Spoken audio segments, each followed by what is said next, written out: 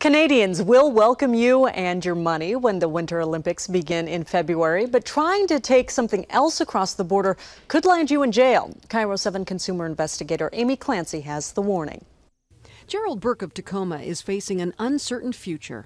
The charge that the Crown is after, that I do 3 years in prison.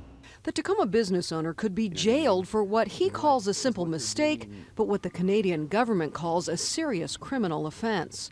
Burke remembers the day this past February when he was arrested while crossing into British Columbia at the Peace Arch. Mr. Burke, put your hands behind your back. You are under arrest for smuggling a gun into Canada. Burke's loaded, semi-automatic 9mm handgun was discovered by Canada Border Services agents in the center console of his SUV. Burke is licensed to carry a concealed weapon in the States, but Canadian laws dictate all firearms must be declared at the border, and handguns are strictly prohibited. So did you know that it was in your vehicle at the time? I did not. Did you just forget? I just forgot. The CBSA declined KIRO 7's request for an interview, but the agency's investigation reveals Burke seemed nervous at the border crossing and had a hard time answering questions.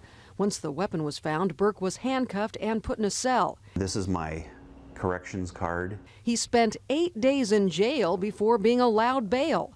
His wife of 26 years says she couldn't even speak with him for 5 days. The last thing we heard when we were up there was the prosecutor say that she wouldn't be happy without a year in prison for him.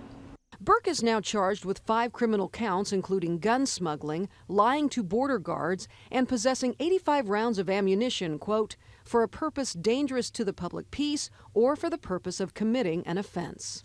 If you have a gun in this country, it's considered to be a very serious matter. Peter Ritchie is Burke's Vancouver-based attorney. He says most Americans, including gun owners, have no idea how different U.S. and Canadian gun laws are. If you come to Canada, it's a whole different ballgame here. And you face 1 year minimum in jail, even though you may be the sweetest citizen that walked the earth. That's what you're looking at here. Burke has no criminal history, is a longtime church missionary, and married father of 3.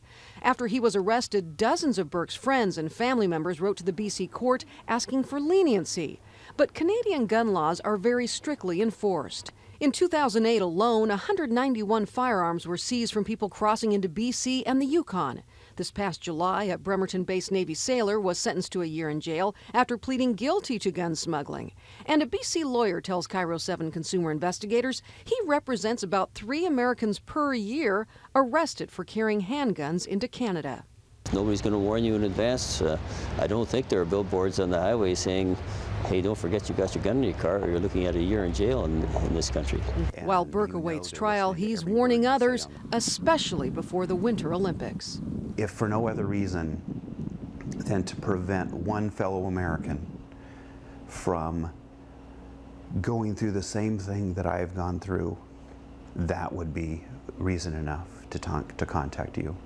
When we crossed the border to work on the story, we looked for any signs warning Americans not to bring weapons. There are signs that tell you to keep right, watch for pedestrians and bicycles, and to think metric.